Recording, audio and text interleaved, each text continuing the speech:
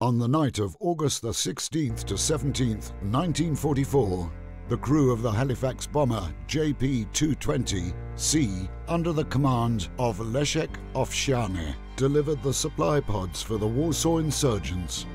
The entire cargo landed successfully at Napoleon Square in Warsaw and was retrieved by the fighting Poles. During the overflight, the crew constantly exchanged fire with German anti-air guns deployed along the banks of the Vistula River and within Warsaw itself.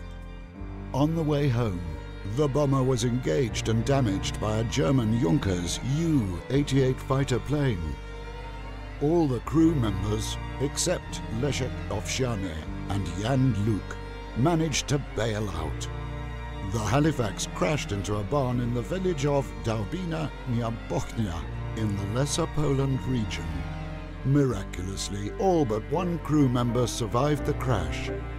Włodzimierz Bernard sustained only minor injuries as he landed on a tree, which softened his fall. After making contact with a member of the Home Army, he joined the unit, 2nd Lieutenant Zdzisław Meteor Straszyński. From August the 1st to September the 13th, the number 1586 Special Duties Flight conducted 54 sorties, losing 11 crews. Throughout the Warsaw Uprising, 306 Allied planes dropped 159 tons of weapons, medicines and food. Although this was too little to change the course of the uprising, it was enough to show that the city was not left to fight alone.